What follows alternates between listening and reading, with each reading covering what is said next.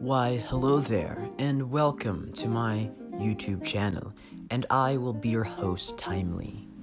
So, people have been asking me how to raise the rating and whatnot, and they're like, I'm stuck, I need to raise my rating.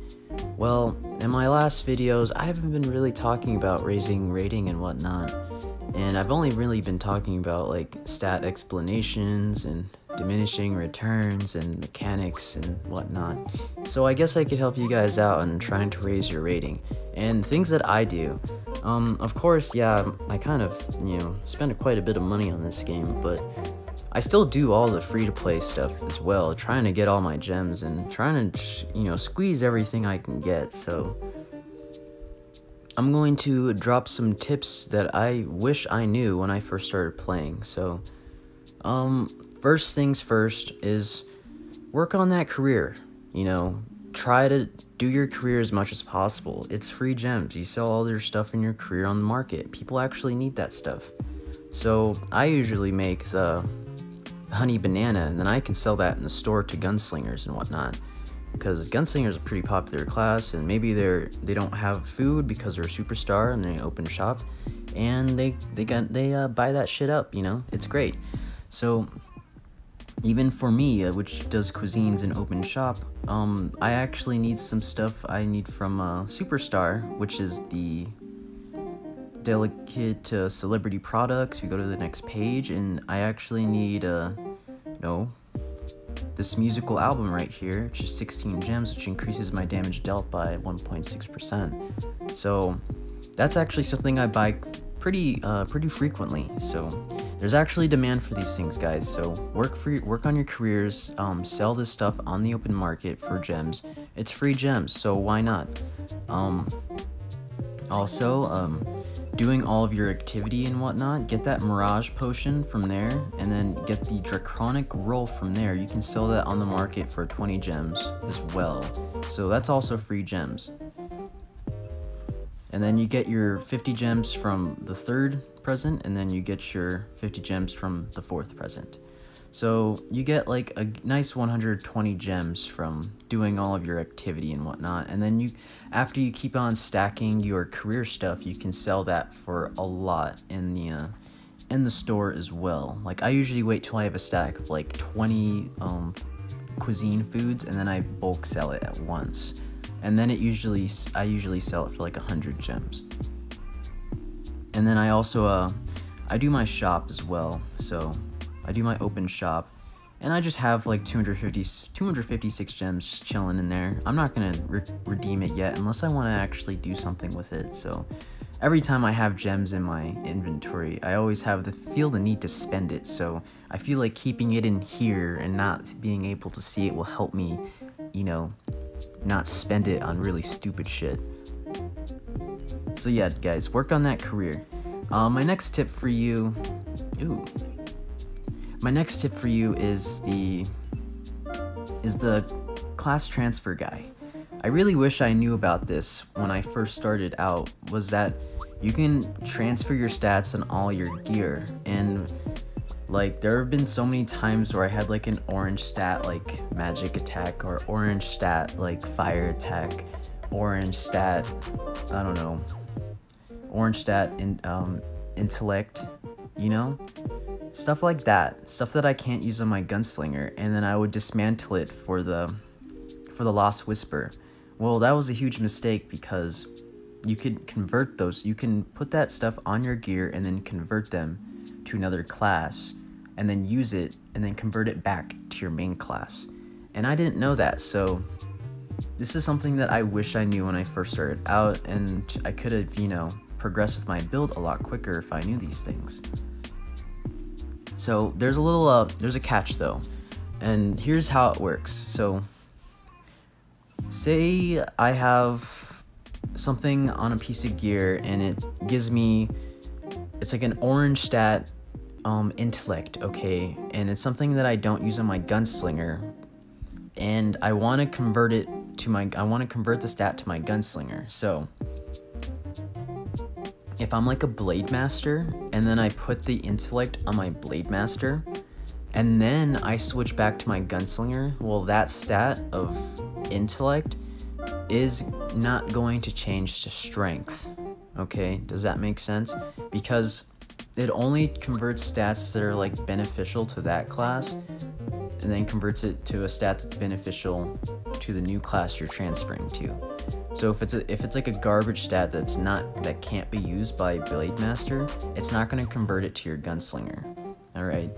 So what you have to do is, if you have like an orange stat like water attack and you want to switch it to your gunslinger, well, you're going to have to switch to your soul dancer and then put the stat on your soul dancer and then switch back to gunslinger, okay?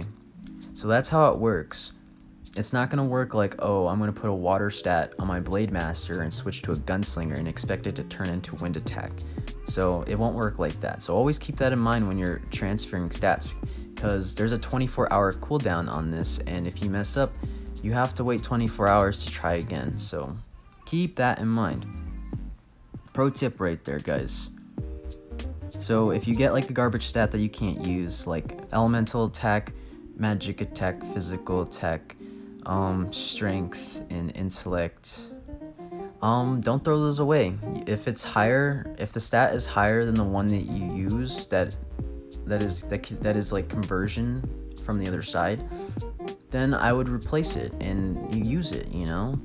Say like if you get like a 35 intellect, a juicy 35 intellect orange stat, and you have like a 25 strength green stat, I would replace that strength with that orange intellect in a heartbeat, and then class transfer, and then go back to my main class. So that's how it works, you know. Get those stats, man. Don't throw those away. Don't be like me. Okay, so now that you guys know about that, there's also the mantras, okay? The emblem mantras. You could use these. They increase your stats on your gear, okay? They're very useful. I don't know if it's a mistranslation, because it says it can be placed on any part of the gear to increase a random stat of that part by 150%.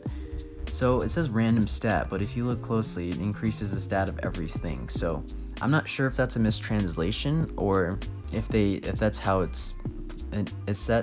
is how it's intended to be used. I'm not sure. So if anybody who plays the Chinese game knows, feel free to let me know. But yeah, I would work on these mantras, and you can pretty much get them free to play. They give you free mantras every day, and to convert your mantras, you go to the Draconic Emblem shop, which is this guy over here, and then you go to the Gear Emblem, and then you can change out your mantras. So 10 blue ones get you a purple one, and then 8 purple ones gets you an orange one. So always try to work on them mantras. Very useful. And they don't really tell you where the mantra guy is, so that's him, Vegas Clover. You go to Vegas Clover for the mantras. Alright, and then lastly, finally, for my best tip that I'm going to give you guys, the best, okay? So, the best tip that I wish I knew is leveling up your core, and there's an easy way to do it, okay? And you don't really have to spend mass amount of money to get all your shit to level 11, okay?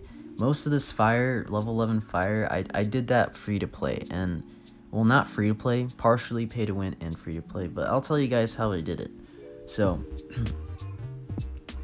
if you go to your map, there's a guy over here, and his name is Special Change Gem.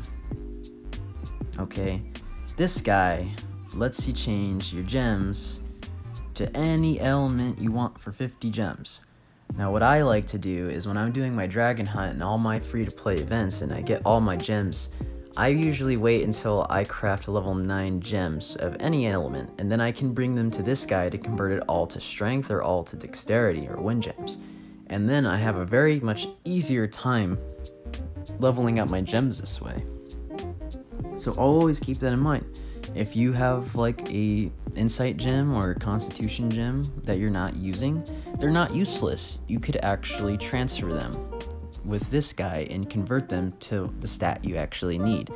So, and it's only 50 gems too. Pretty cheap. So yeah, guys, his name is Shin Kid. So get going, transfer those gems out. Try different cores, man. Just because you're stuck with one core doesn't mean you can try new ones. So it'll cost some gems, but at least you're not stuck. If you fucked up on your core, there's a way you can change it, and you can change later. So this is a really nice feature here, and I don't know if all the new players know about this guy, because I sure didn't, and I wish I did. So yeah, I think that's everything, and I really hope these tips helped you guys out. I have to get going now. Peace.